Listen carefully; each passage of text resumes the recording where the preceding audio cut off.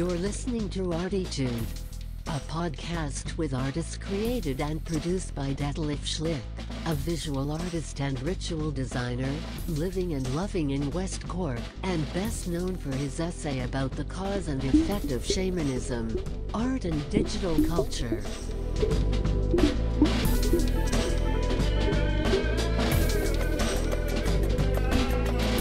Working in the field of performance, photography, painting, sound, installations, and film, he will dive and discover with us and a weekly creative guest into the unknown and exciting deep ocean of the creative mind.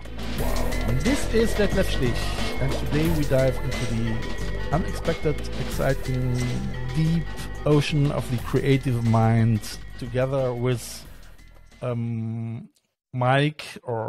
Michael Elliott. I'm looking so forward to speak about a lot of things with him because it's really he is author, he's DJ. He used to work a long time as radio manager and broadcast and for 30 years for the American broadcast regarding Americana but we will get to that soon. First of all, hi, Mike. Hello. Yeah, I can go about Mike or Michael. It doesn't matter, whichever you want to call. Yeah. So I think so. I just explain to the audience how we're gonna proceed the next 3 episodes. We start in the first episode, like always, introducing my guest of conversation or talk guest, which is. What nice is always, I think, for the European podcast listeners as well, is to get a clue between the American culture and the European culture, and as well, I mean, since I have the podcast, it's great because I learn more and more about the diversity about America as well, which is actually a part of Europe. So, I mean, if we want it or not, you know. So, which is great, you know. So I would say the first part is about the upcoming of Mike. The second part we're gonna go deeper as well into a thing because he wrote a biography. Actually, the first biography about a singer-songwriter from America, John Hiatt, who is actually, I don't know. So I mean, he's as well quite famous in Europe. And he wrote as well a lot of songs for a lot of different pop stars. I think Tina Turner maybe as well, but I'm not sure about that. Don't quote me. But we will go deeper into that later as well. So that's the second part, and we speak with Michael about the process actually. So how are you gonna work on a biography if you want to write one? Because maybe that is interesting for people as well who would like to write a biography even about themselves or whatever, you know. So, and then we're probably gonna go with the flow and come as well into the diversities in singer-songwriting in the American culture and the European culture and so I'm looking forward for the next 3 episodes. Mike, great. Just let's start. So you're that's quite an introduction. I'm gonna do that. You live in NC, North Carolina, Raleigh. Are you born there or what? Yes, probably. I listened to the podcast you did with Terry Anderson, which was great. And a lot of that background is similar to mine. A lot of his. I was born in a town called Durham, North Carolina, which is probably depending on the way the crow flies, 20 to 30 miles from Raleigh, North Carolina, which is the capital city of the state. But I grew up in Oxford, North Carolina, which is about 30 miles north of Durham and Raleigh. So it was a very rural community. The town probably had, 1,000 or so people in it when I was growing up. How many? About 1,000. And now? Probably now about 10,000 or so. Okay. So it's grown, maybe 4 to 10. I don't live there anymore, but I think the entire county that it's located in is about 40,000 people. So You see, that is quite interesting. But because what I see is that the population, the American population, from places like this is really so in grows in 50 years or 10 times, you know. Whereby if I compare that to Cologne, for instance, you know, so we started we used to be in the 60s million population city, and it didn't change so much, you know. That's right. Right. And even here, I mean, I don't know how it is in Ballydohop or in West Cork. I mean, West Cork, I think West Cork, we say here, in total as well, probably 40,000 people, you know. Mm-hmm. Mm-hmm. So it's a small town, yeah. So what are you gonna visiting sometimes people over there in the place where you're from? What was the name again? Oxford, North Carolina is where I grew up. Yes. Oxford, Carolina. Yeah, Oxford, just like in England, like the university town over there. Uh-huh. Yeah. So do you still have relatives there? Oh yes. My in-laws live there. I don't have any relatives that live in Oxford anymore, except distant relatives. They live more in the county, but most of them have all moved away. The only ones still there are they are I think of my uncle, half uncle. Yeah. Mm-hmm. He still lives there. He's in his closing in on 90 now. He and his live there. So yeah, but most people. They'll move elsewhere once they grow up. Some stay there, some move away. It's your typical small town type of thing. Absolutely. I mean, that's here actually. No. I mean, the Irish culture is different because the young people they move out. I mean, to America, Australia, Germany, whatever, you know. So that's here very different. But you have a lot of people. I mean, I live here really at the end of the world. That means behind that comes New York, you know, something like that, you know. The Irish have moved over here for quite a long time. I'm Scots-Irish myself. My mother's Irish lineage. My father's. Is it? Yeah, my father's Scottish-Irish. Scotland. My dad's name was Larston. So it's a big Scottish name over there. I think there's even a castle with his name on it. And of course, Elliott is a Scottish thing. But my mother was a Tally. So that's a big Irish name going. And so I got a little of both. All right. So, and when did they came over to America? Do you know that? Oh, my family has been living in Granville County, oddly enough, since at least the early 1800s, or before that, probably 1700s, because they were part of Forsyth County in North Carolina, but Forsyth ended up becoming Granville County. So they've been over here since before the Revolution. They moved over here and built land and built a house on a piece of land that we still own part of anyway. Yeah. We're part of the original settlers, I guess. Yeah. Yeah, I mean that sounds quite exciting somehow. So when you're gonna go back to your place to formerly 1,000 people and now 10,000 people? Oh, well, we go quite regularly because it's still only about 30 minutes from our house. So we go back to visit my wife's parents and family. My wife's family is large. I'm an only child. I'm a third.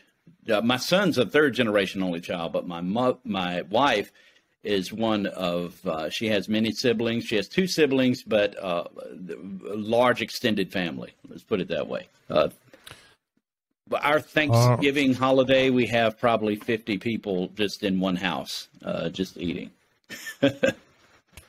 Not too bad. So do some of them coming from Ireland over as well? No, nobody travels that far, but they come from all around the state and enjoy. And some of them come up from Florida. We have a couple of relatives that live down there. down in Montyland. Yeah. All right. That's awesome. I mean, the amazing thing here on Ireland as well. So, I mean, Ireland has now a population around 4 million, and somehow is everyone related to everyone. So that's probably why, because the politicians used to be. I mean, I think it's getting better since Ireland is in the EU. I think there is a little bit more control mechanism, so that's more transparent politics, and but I mean, there used to be, I think 50, 60, 70 years ago, it was very different. Everyone was just working for his own tribe, Yeah, I understand. But it was, we've had we've had quite a lovely time growing up in North Carolina. It's a beautiful state, and wife and I both grew up here, and we've traveled, but we still call North Carolina home, and we still live here. We've never lived anywhere. Well, she's lived in my wife Liz has lived in many places. She's lived in Alabama. She's lived in Hawaii, and all around. But I've lived here my whole life. So, I mean, James Taylor wrote a song, so North Carolina in my mind. So yes, I can remember that a little bit. Yeah, he still comes. He grew up in Chapel Hill. His dad was a medical. He was the head of the medical school at UNC, but then he would split his time between Chapel Hill and Massachusetts.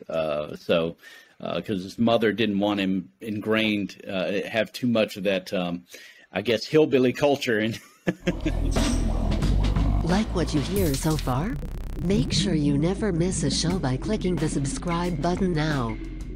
This podcast is made possible by listeners like you. Thank you for your support. Now back to the show. And even though Chapel Hill is the least hillbilly town there is in North Carolina. I mean, yeah, I can't imagine that. But how did you get along with this hillbilly culture? Well,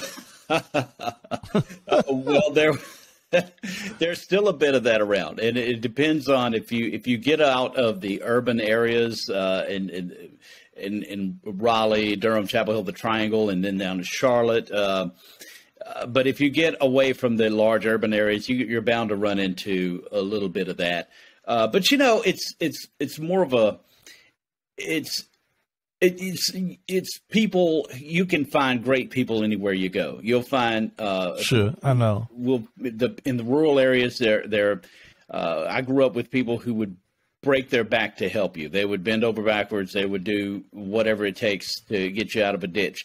These might be people that you wouldn't want to associate with every day, but in a pinch, they would be there to help you out, and then you'd probably feel bad about it. Yeah. But it's just some great people. Now, of course, you'll run into bad apples wherever you go, and unfortunately, bad apples can spoil the whole bunch, as they say. So, I've met horrible people in rural areas. I've met horrible people in urban areas, but great people on both sides as well. I didn't mean. Let's cut that part. I don't want to do what Trump said. What? He said that there are great people on both sides, and I definitely don't want to quote him. So that's not what I meant.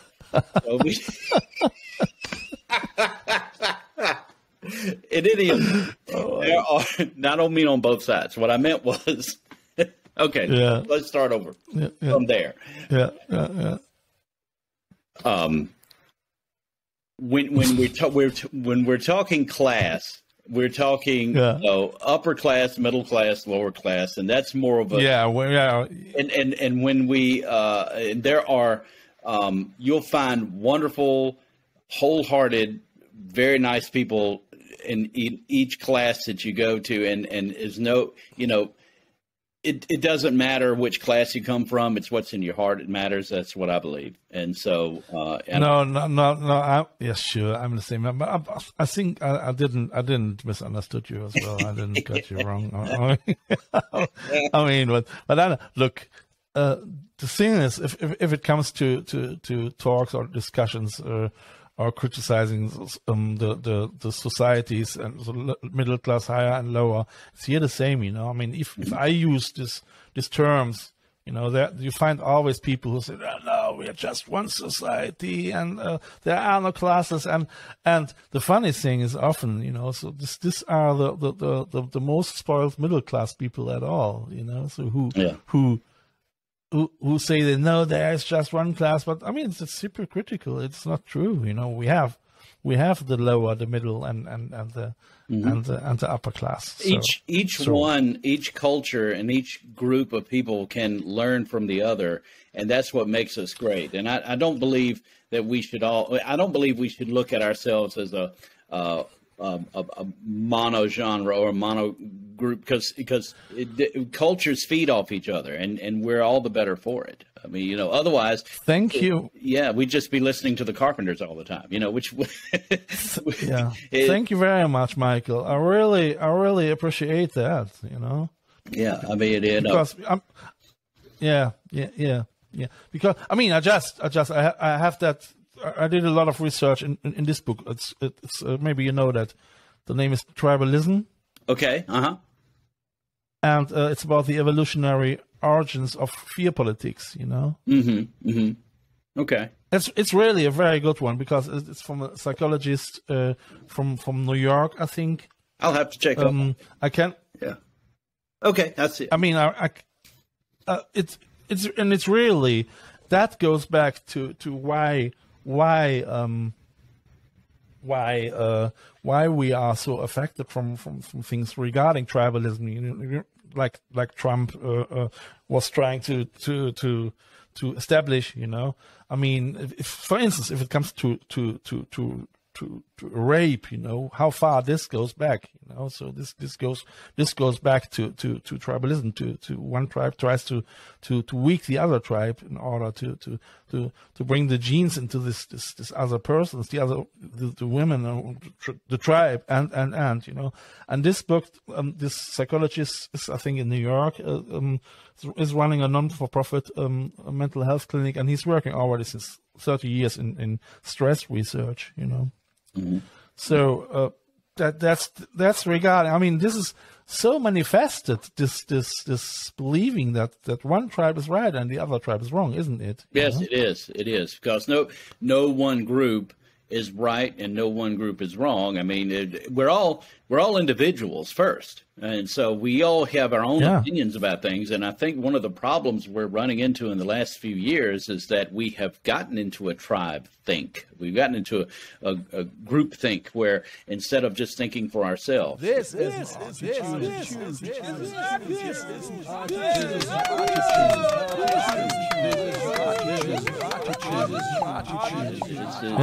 wherever you get your news, wherever if you you want to be in an echo chamber where your opinions are challenged. I think that's a dangerous place to be, and we've seen the outcome of that recently. So we should. Really, and I think it's very. I think it's very difficult to repair that as well. You know, absolutely. It needs a lot of talk, a lot of discourse, and you know. Yeah, we need. I mean, discussion. We need a dialogue. We're not just a monologue between people. We need a dialogue. People need to listen as well as talk. Absolutely, you know, it's because my fear is really, I mean, and that's going on here in Europe as well. You know, I mean, we had the last elections used to be there, and the AfD. That means the National Party. They had already 10% in the government in Germany. You know, which is quite a lot. You know? Yeah, absolutely. And if things like, and even in the EU Parliament they're in, then, you know, so, and if things swapping over too much, you know, I really don't want to be part of that shit. You know? No. So it's worldwide. It's a worldwide issue that we all need to. You know, sometimes you feel like you're waking up and, you know, like, am I the only sane person around here? You know, so, but we're not. There are a lot of people like us. There are a lot of people that have the same thoughts as we do. And I believe people all have the best intentions in mind without sounding, you know, too completely out of tune. But I do believe that people, you know, everybody thinks they have the right way to think. So I think if they just, hang on one second. Yeah. Say that part out. Okay. My wife is here, and I just wanted to say goodbye to her. You want to say hello or what? She's going off to work, so I wanted to. All right. Just give her all the best from me. I will, and is she? Come on over here. Stick your breath. Yeah. This is the lady I dedicated the book to. Hi. Hello. Hi.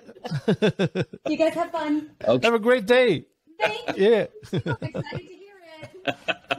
Yeah. Bye. Love you. All right. I'm not editing that. I'll leave it in. You know. Okay. So. Yeah. I'm proud of her. I want to show her off whenever I can. Yeah. I'm a lucky guy. I want to show her off. Yeah, I know that. That's great. and dear listeners, you can see that then the next Sunday, 10 o'clock, early confession on YouTube as well. You know, oh, great. So that's so what I'm gonna do is I'm gonna show this talk always 1 week later on YouTube. You know, so I mean, first of all, the podcast, because it's still a podcast and not a TV show. You know, my wife would like early confession. She's a Catholic, so you know.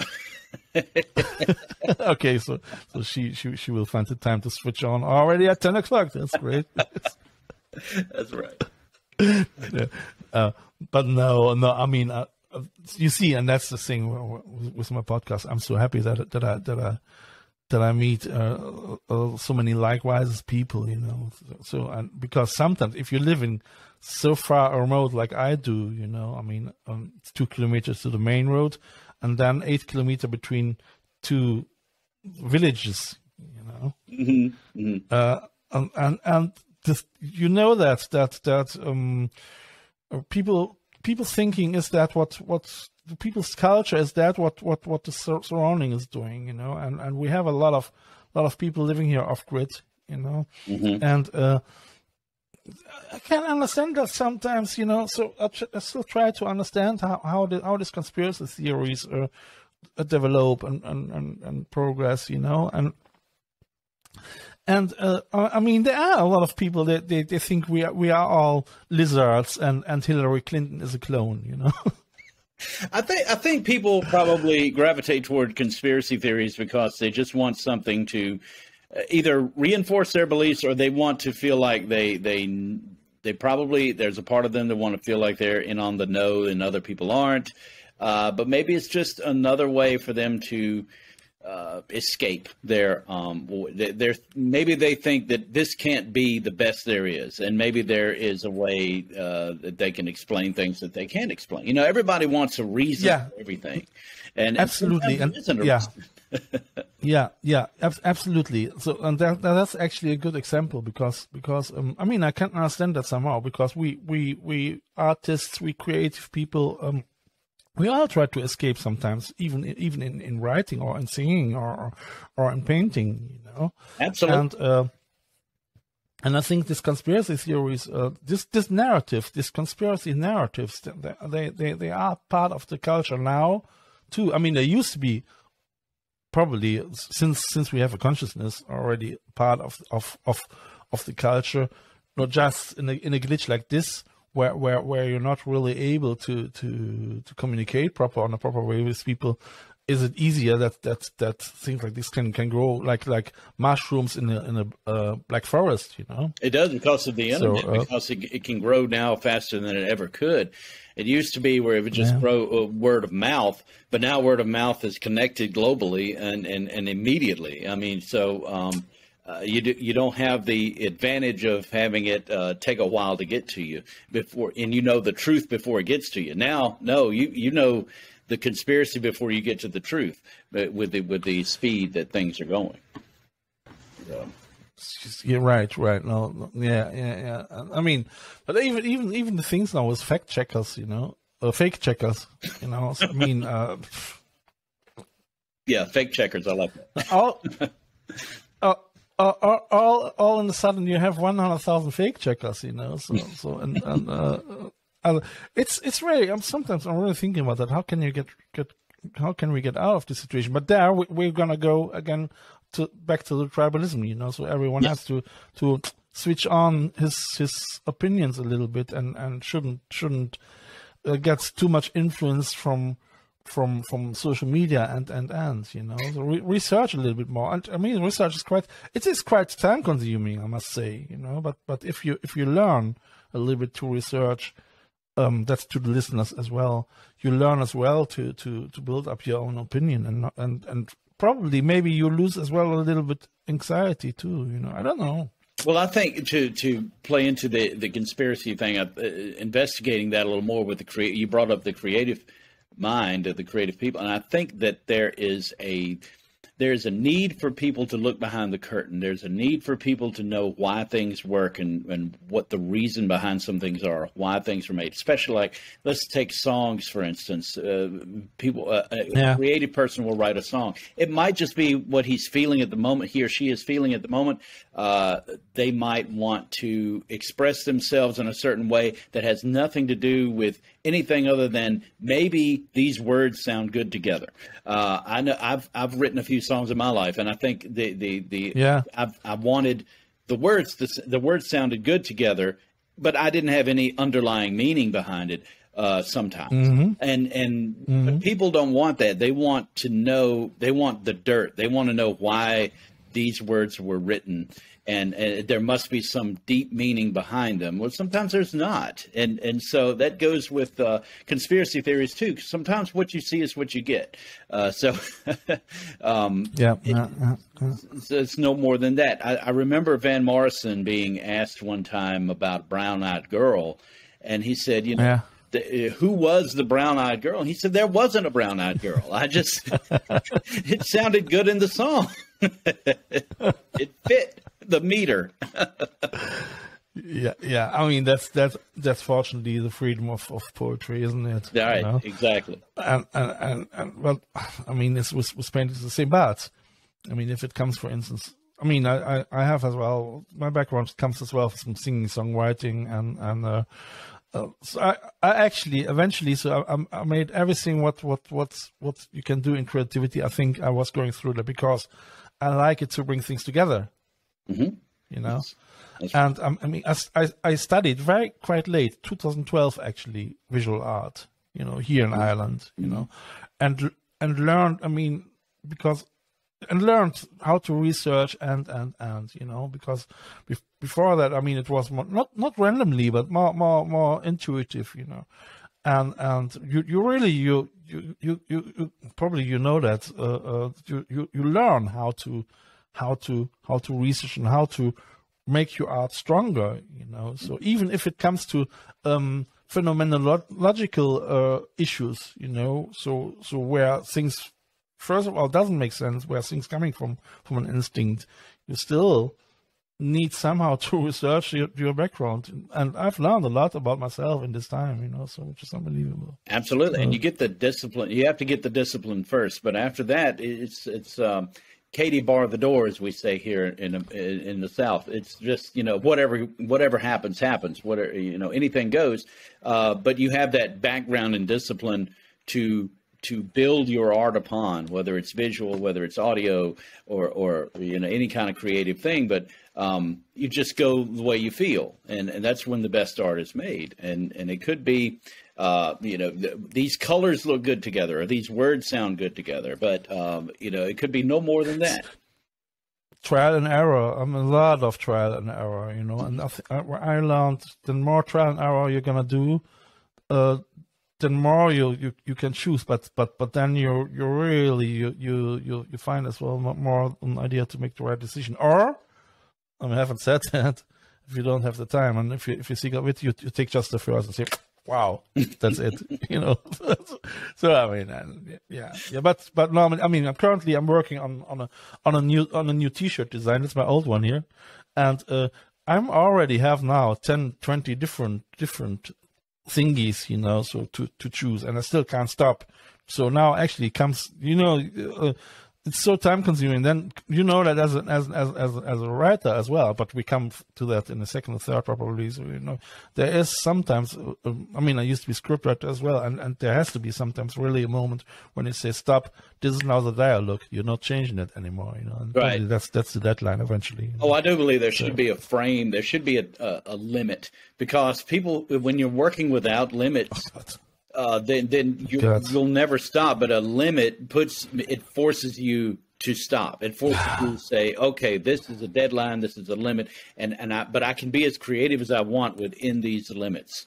I think that's what makes the best art. Absolutely. So I don't know. So how? Okay, we already had a chat. 30 minutes now. I mean, time flies, but it's mad. I mean, so what I suggest is, because I still would like to know more about you growing up. Yeah. So we're gonna do that, dear listeners. We're gonna do that next week. Okay. Sunday morning, 10 o'clock, early confession, and when we learn more about Michael Elliott's life in the suburbs of Raleigh, and